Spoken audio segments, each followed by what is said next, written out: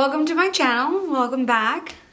So for my first video, I wanted to do like a full face tutorial. I did the full eyebrows, foundation routine, and then I did a light eyeshadow. It's gonna go for something natural, but I couldn't help it, I had to throw some dramatic lashes on there. Lashes do give the makeup look just that final touch, that poof. If you guys are interested in how I achieved this look, please keep watching. So guys, first things first, I'm going to grab my Dipbrow in the color Chocolate by Anastasia and just an angled brush by Sonia Kashuk. And generally what I like to do is I like to outline the under part of my eyebrow first. Then I do the top part. Sorry about the focus. I didn't realize I was losing the focus. And there it is. Anyways, you just missed me coloring in. I didn't grab any more product. I just used what was left on the brush. Now remember not to go all the way to the center of the brows. You want to leave that for last. We're trying to get that gradual effect of the eyebrow being lighter to darker. So here I am not grabbing any more product, and I'm just trying to extend that line very lightly.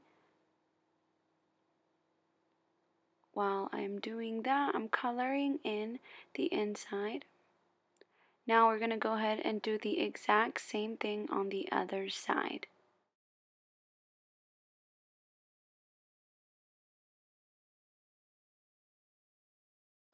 So now that we have both brows done, we are going to clean it up with a creamy concealer. I use the NYX Jar Concealer in the color Beige. So, just like I started with the brows, I'm going to do the same thing with the concealer. I'm going to start at the center and clean the bottom part up first with an angled brush as well. This is one that I actually bought at Sally's Beauty Supply. We're going to clean the bottom, and then with the same product, we're going to clean the top of it as well. Now that I have blended the concealer in, I'm just going to lightly brush the hairs just to blend it a little more with the spoolie of my brush. And here's a little trick that I learned a few years ago. Well, actually not really a few years ago, but maybe a few months ago, because girl, I had them box eyebrows. So what you do is you put a little line of concealer at the end of your brow, and then you brush it with the spoolie. This is gonna kind of erase that center to give it that gradual effect I said earlier. So now this is just an extra little thing I like to do because I like me some fierce ass eyebrows. So I grabbed the Dipbrow in the color Ebony, which is a little darker than the chocolate, and using another angled brush, this one by BEIGE Cosmetics, I just like to go over. I kind of see it as setting the pomade with like a powder. This is really good if you're going to be somewhere where your makeup could possibly sweat off. My next step is applying my moisturizer, which I got at Ulta. It's from NYX Cosmetics, Confidence in a Cream. And then I'm going to take the, I don't know if I'm saying this right, but the Maracuja oil from Tarte, and I'm just going to apply this to the dry areas, which is generally my chin and sometimes on the high parts of my cheekbones, just to give me that extra glow. Now going in with Baby Skin by Maybelline, I'm going to use this as a primer for my two foundations that I'm mixing. Color or shade 108 in the L'Oreal Infallible. I'm using the Pro Glow and the matte one. I don't know why the hell I took it off with my beauty blender from the back of my hand. I generally don't do that. Obviously, I did not like the coverage, so I had to go ahead and dab some on with my finger and then blend it in with the beauty blender, which as a matter of fact is my favorite beauty blender, but I don't even know what kind it is or where it's from because Ipsy sent it to me and I forgot all about it. Now, speeding things up with my LA Colors concealer, I am going to go ahead and highlight my face. Again, I'm using the MAC Prep and Prime just so I can wet the face and it can be a little easier to blend this out. I don't know the exact shade of the concealer, but I will definitely post it below. Now to set it, I'm going to use the Clinique setting powder, and with my fingers I'm just making sure that the bottom little wrinkly area of my eyes is blended, because remember, whatever you set is how it's going to stay the rest of the day. I'm going to go ahead and set my eyelids, and notice I did like a little on my chin, just because that's where I mentioned I get a little oily. Now, there's a difference between baking and setting. I'm not baking, I am just setting my foundation. I'll have to go into baking in another video. Now, my holy grail bronzer, forgot what the hell it was, is the HOOLA bronzer by Benefit. What I like to do is I like to put a little bit right next to my nose, as I mentioned, like so. It just kind of helps lift the cheeks up a little bit, but you have to be very careful that you don't make it too harsh. And there I went and I blended it with my Morphe brush. By the way, if you hear this like fanny noise, it's my computer fan. Now I'm going to add a little bit of an orange blush. Lately I've fallen in love with kind of like orangey tones more than pink tones. And here it is, State Farm was calling me, blah blah blah.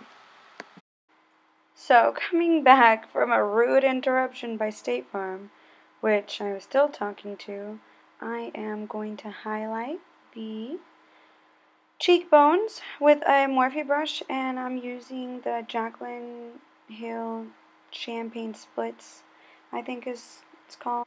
Now, just because I put a whole bunch of powder on my face, I'm brushing my eyebrows to dust that powder off with a NYX brow gel in the color Espresso. If I don't do this, my eyebrows are usually faded out, which is okay if you don't want them to look as harsh. Now for the fun stuff, the eyeshadow. Going in with Summer Yum from the Sweet Peach palette by Too Faced. I am using that color as my transition color. I'm just applying this in the crease of my eyelid, and I'm doing the same thing for both eyes.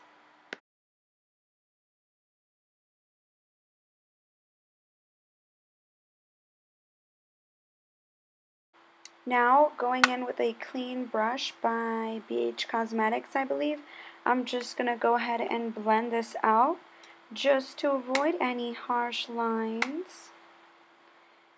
Blend, blend, blend. Excuse me, I was into my Pandora music. And now going in with Charmed, I'm sure, which is a kind of like the chocolatiest brown that this palette has. I'm going to concentrate that in my outer corner. I didn't want to go for something too dramatic, so I'm just blending that in the outer corner of both eyes. And we're blending and blending until our fingers, what is it called? Cramp up. I was going to say twerk up, not dork, cramp up, or fall off. And going back with the brush that I used for my transition, I'm just going to be switching between those two brushes just to make sure that there's a flawless finish. So again, going in with that chocolatey brown, I want to deepen my crease, so I'm just going to keep layering that brown on there. Remember, you want to work with a little bit and keep gradually adding. You don't want to start with a lot. It's easier to build up than to erase, especially with eyeshadow.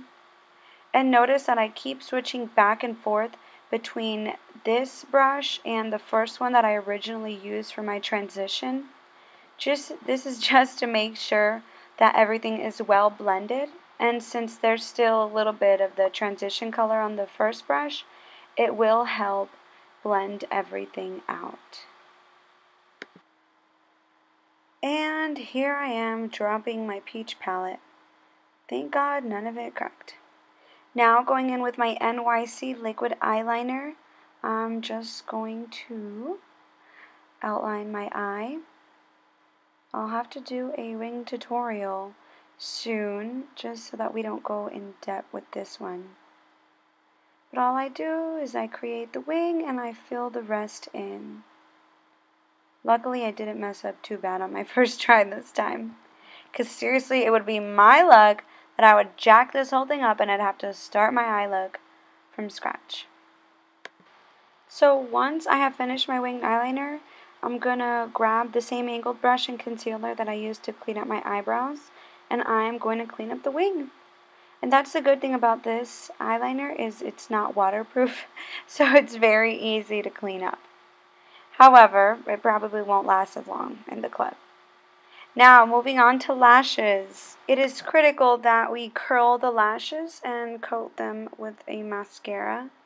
I'm using the Voluminous, I think is how you say it, by L'Oreal. And then, this is optional, but I personally think it makes the eye look better. I'm going in with the same colors I used on my eyelid underneath my waterline. I do this because I don't like to really put eyeliner at the bottom on my waterline. It only makes my eyes look smaller, and I already have pretty small eyes. Plus, I already put the eyeliner on the top, so that's going to make my eyes look extra small. And now here I am highlighting the tear duct of my eyes using Peaches and Cream. Yeah, Peaches and Cream from the same peach palette. Now, coating the bottom lashes with mascara. I absolutely love this part. I actually wish I had longer lashes just so it could look a little better.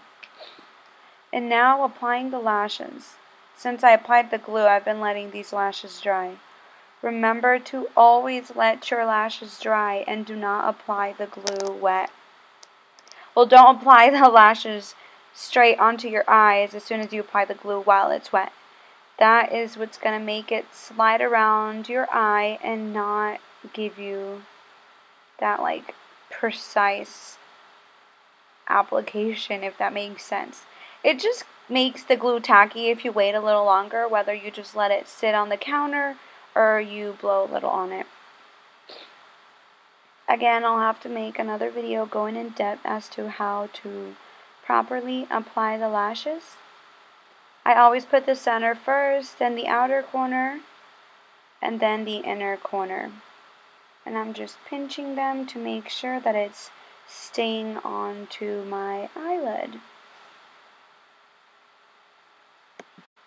Now to tight line my eye, I'm using this black gel eyeliner from Ulta.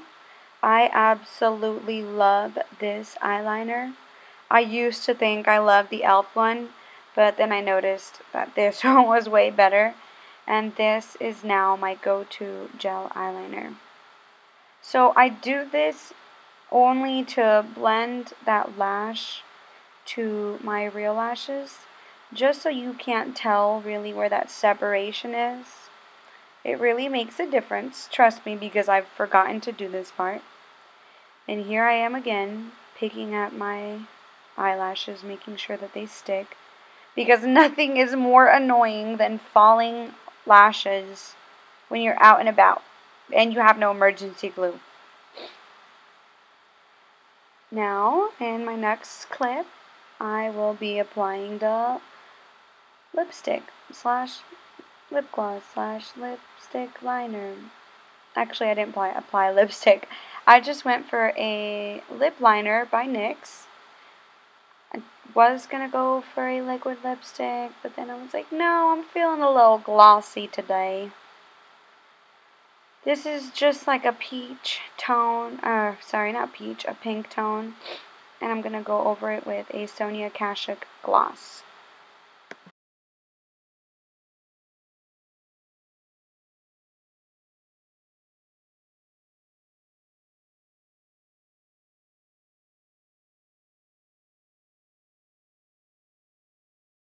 Here I am cleaning up the edges.